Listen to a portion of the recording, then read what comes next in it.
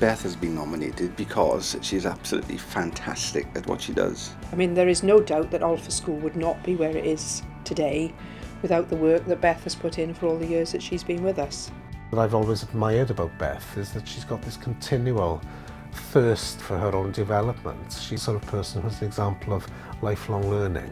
Thoroughly enjoyed every minute. There's been challenges, there's been successes. I'm just very lucky that I've been in a job that I like doing.